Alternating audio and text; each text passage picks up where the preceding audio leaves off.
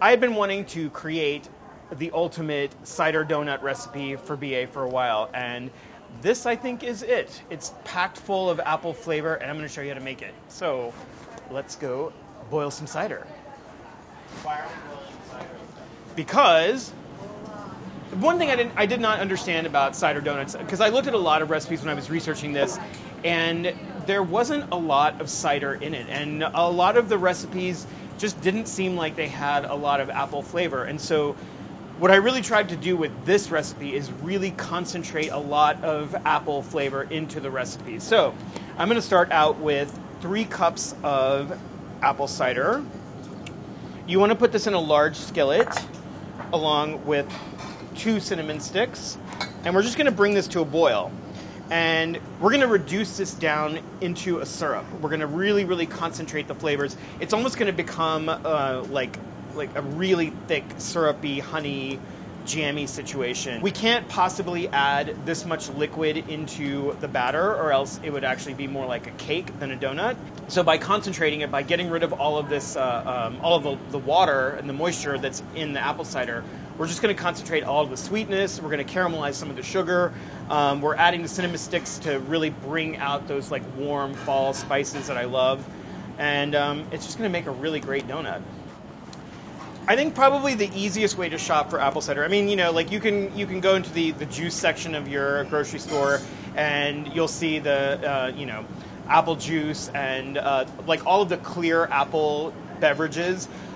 If it's clear, then that means it's been processed and all of the flavor has been taken out of it. What you want to do is shop for apple cider that's refrigerated. If it's refrigerated, that means it's perishable, and it probably looks like this, kind of cloudy. But that just means that there's a lot of apple flavor in there. And it also probably means that it was fairly recently pressed. So they're just taking all the apples and they're like, you know, pressing them down. They're extracting all of that juices. And all of the stuff that's making it cloudy is going to add more flavor. And that's what you really want. So this is going to take about 30 minutes to reduce, but we have a swap.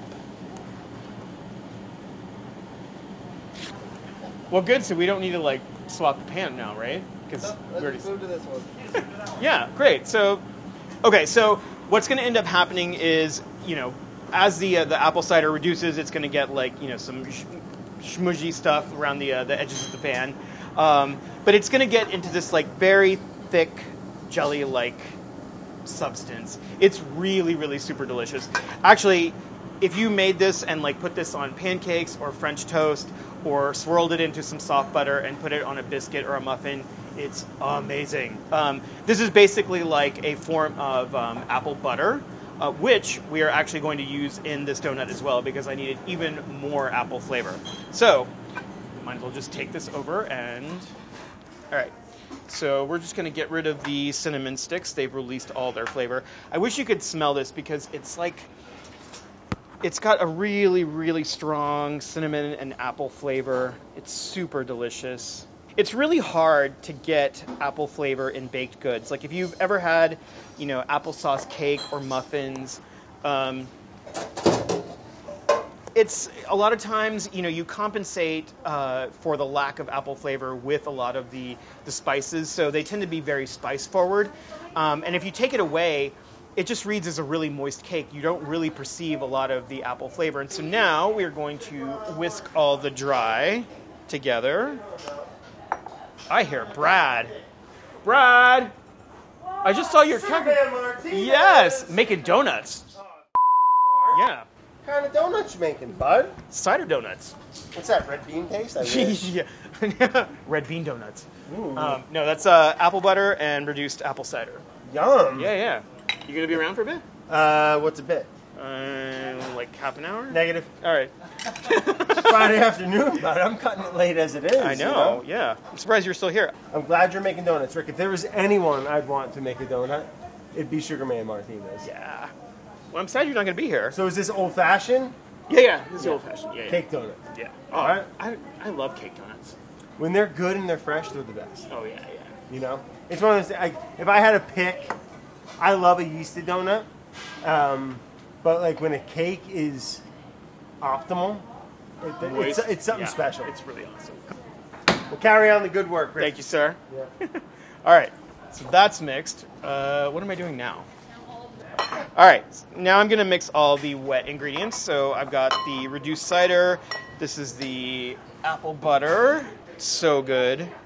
If you've never had apple butter, you should definitely try it. If you like applesauce, this is like applesauce on steroids. Got some vanilla. All right, and you just want to combine this. The reduced cider is like pretty thick and syrupy, so you just want to make sure that you get it in there, get everything combined before it goes into the stand mixer. And when it cools off, it's going to have like little clumps, and that's totally fine. Those are actually just going to melt into the batter. All right, now we're ready for the stand mixer. So we are going to beat up our butter. I love Brad's laugh. This is brown sugar and granulated sugar.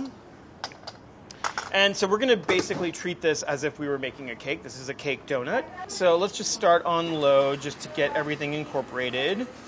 And so like with any good cake, you want to incorporate some air into the butter. You want to combine the butter and the sugar. It'll start to melt a little bit. I'm using brown sugar because I like the flavor. It also helps with the moisture level. For cake donuts in particular, the reason why cake donuts are so good when you get them at a good bakery is because they have an extruder that they can actually create a very wet dough and then just drop it down into the hot fat. When you're making them at home, it's harder because obviously most people don't have that. And what makes a good cake donut is a really, really wet batter. And so anytime that you can add more moisture, so in this case we're using the two forms of apple, we're using the brown sugar, which also has a lot more moisture. That just helps with the texture and also the flavor. All right, I'm going to add the eggs one at a time. It's going to look a little bit broken, and then it's going to come back together. Actually, I'm going to scrape the sides. This is really important when you're baking cookies or cake or donuts. You want to scrape the sides of the bowl. Make sure that all the butter gets incorporated. All right.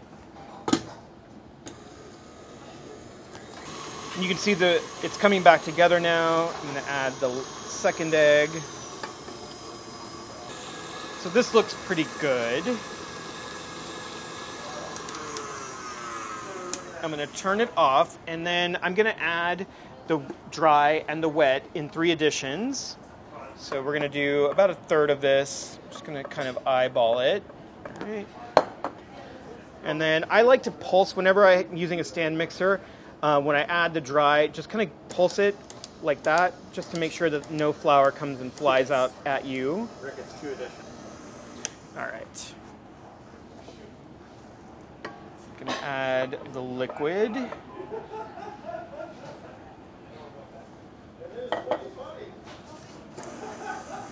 And then when that looks like it's almost completely incorporated, I'll add the dry again. All right, we'll just go ahead and put all of the flour in there now. All right.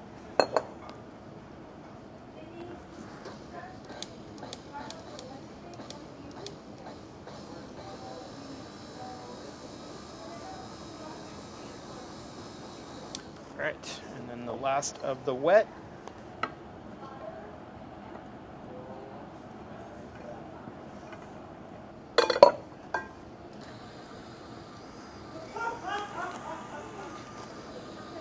All right, that looks like it's mixed. Great. All right, so now we're going to transfer this to a parchment-lined baking sheet. You can see it's like super, super wet, and that's exactly what you want. Now the trick is, whenever you're making a wet donut batter like this, you absolutely, shit, I hate this.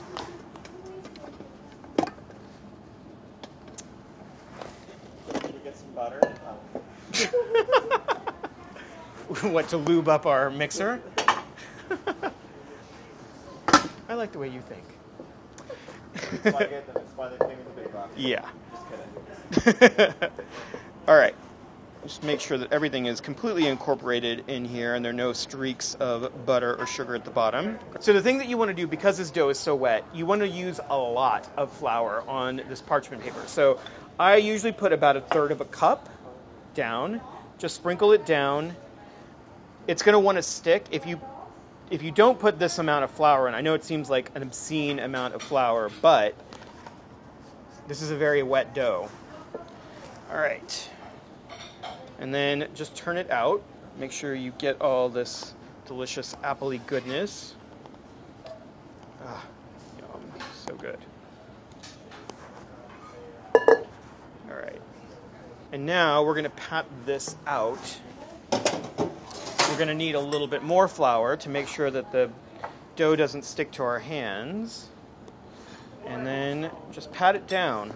You want to go about 3/4 of an inch thick. And it's going to, when it fries, it's going to puff up. So make sure that you get it pretty close to 3/4 of an inch. If you're going to err on the side of making it a little bit thinner.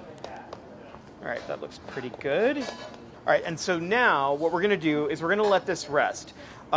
It's going to be a lot easier to cut and fry if it's chilled. The other thing that's going to happen is the flavors are going to come together, and a really nice rest time of about 3 hours or up to overnight in the refrigerator is going to allow the flour to hydrate.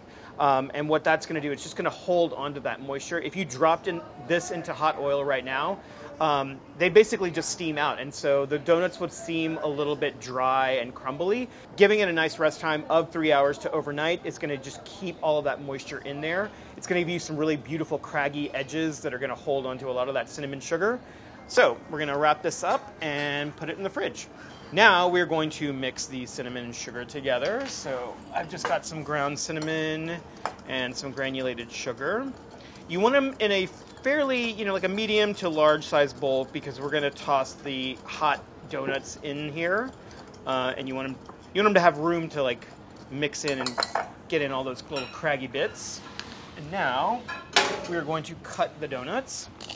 So this dough's been in the fridge overnight. I actually think overnight is best. So whenever I make this recipe, I make the dough the night before I'm going to use it, and then just let it sit, and then cut and fry to order. And I've got a 3¼ inch cutter. It's important whenever you're cutting, like whether it's a cookie or a donut, you want to dip the cutter in flour just to make sure that it's not going to stick. And then what I usually like to do is just go around, give it a little twist, make sure it's not sticking. The dough is still pretty wet and sticky, so that's why it's important to make sure that you flour after each cut. And then just go around. I usually just go all the way around, make the cuts for the big guys, and then go back and punch out the holes. And then definitely we will save those scraps and then re-roll and punch out those. And then just take a smaller cutter and then just go in and punch out the holes. Do I keep them? Oh my God, Tommy. Yes, they're delicious.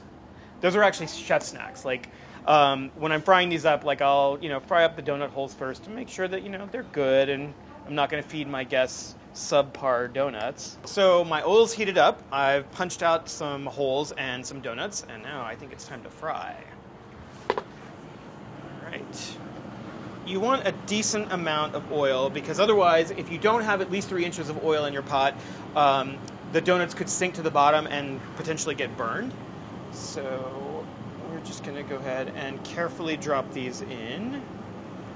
We're running a little over 360, and that's fine because we're dropping these in, and I'll throw in a couple of donut holes just for funsies. Adjust your temp as necessary. But whenever you drop anything cold into hot oil, you're gonna lose some heat. They're going to sink to the bottom and they're going to come back up, and you can see. What's really fun about these donuts is they get this really beautiful craggy edge. So what's happening is as the batter heats up on the inside, all of that moisture starts getting released, and the steam will open up cracks on the top of each of the donuts. And that's a classic old-fashioned style cake donut. If you glaze them, they're going to hold onto the glaze. In this case, we're going to dip them in cinnamon sugar. So all the cinnamon sugar is going to like get into those like little craggy bits, and it's going to be really, really delicious. They're going to start to puff. So, you know, the dough itself is only about 3/4 of an inch thick, but we're probably running about like 1.5 inches now. The hole is going to kind of close up, so they're going to get this really nice brown color. And that's really what we're looking for. I'll get a couple more ready. And if your dough starts to get a little too soft, you can always throw it back in the refrigerator. All right, these are looking good. You can see how puffy they are now. And see, those are those beautiful craggy bits that I was telling you about. So that's the steam that's like escaping from the donut. It's super hot. Look how beautiful those look. Yeah. All right. I'm going to drop in the next batch. I love making donuts. Oh. Well, really, I love eating donuts, let's be honest. Oh, it's the best thing in the world. And make sure you have a thermometer in your oil. This really needs to be around the 350, 360 degree range. And anytime I fry, I have a thermometer. A lot of times, I'll actually use a digital thermometer with an alarm, so it just cues me in like when it's dropping too high or too low. And then you just adjust the temp, and don't be alarmed. Like you can see, like this one's opening up on the sides and the bottom. So these donuts were a little bit wetter. I think there wasn't a lot of flour where they were sitting on the parchment paper, and so they're kind of opening up, and that's totally fine because that's just more area that's going to get sugared. It needs a few more minutes, but I think these donut holes are ready. All right, that guy's done. They're going to be pretty soft when you pull them out of the oil, but they'll firm up a little bit as they sit. I love that look. This look right here with all these little craggy bits, I think it's just beautiful. Okay, time to sugar the donuts. When I first made these, Brad was actually like, I want you to leave me some plain without sugar.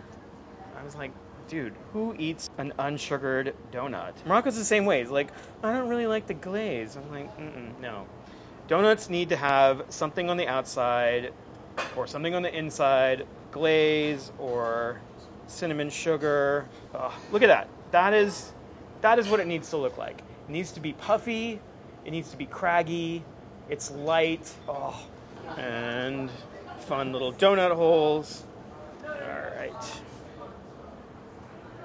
Like, who wouldn't want that? Like, if I walked into somebody's house for brunch and they were making these and that's what they were serving me, I would be so incredibly happy. I'm like so confused. I just want sugar. Oh, this one is so beautiful to me. I love those craggy bits, and it's still warm. Oh, yes. Look at that. Oh, my God. It's going to be so good. It's so light and so moist. Oh, I just love this. It's really good. I know Ben wants some. I can see him. Take one. Make you the best. I think the holes might actually be the best way to go because it's like there's more sugar surface area. So crispy. It's really crispy. Here, Tommy, have some. Tommy.